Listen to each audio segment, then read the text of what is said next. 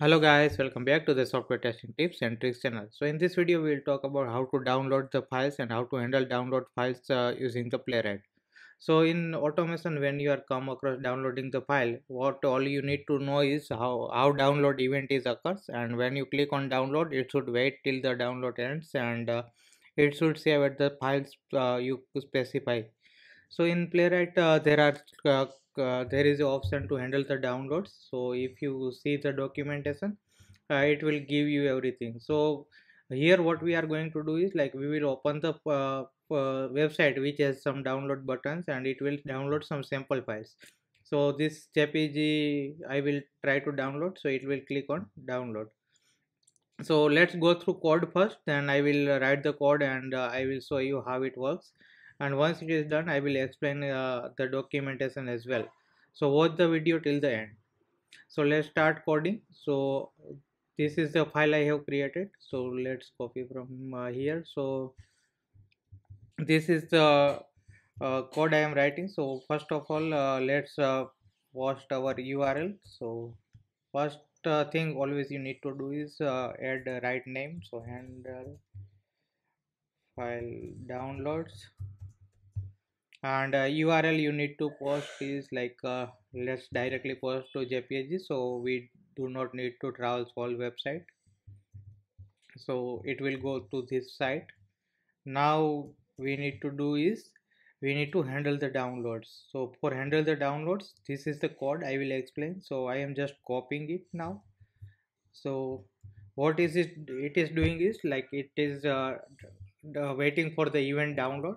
So as explained in the here in documentation, whenever a download triggers, there is a event called download which triggers on page.on. So this event will trigger, and so we are waiting for the event to occur, and this block will handle that. And then get by text download.click, so we are clicking on this download button. So we need to write the XPath for it. So I am seeing multiple download buttons here, so we need to separate it out using the uh, some nth element we can use or something. So let's try page dot get by role. It is link, right? So we need to edit link. So this is link, and we need to give it the name of the download.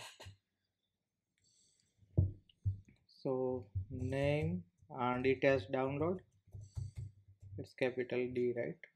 Yes. And we need to pass nth element, so this should be in text.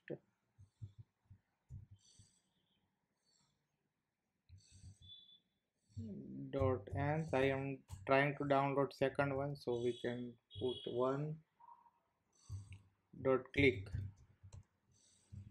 So it should click on nth element. We are getting some error here, so let me check the format. Okay, it should be small bracket. So what you call small bracket or something else? So now this should work. So we are clicking on this link and we are downloading it, and now after downloading we are just getting download one, and this using this constant object we got from download promise, we use that download promise and save. And here we need to path where we want to save. So let's give right now tests only. So in this tests folder it should get saved. So this is the whole code I have written. So we can try running it.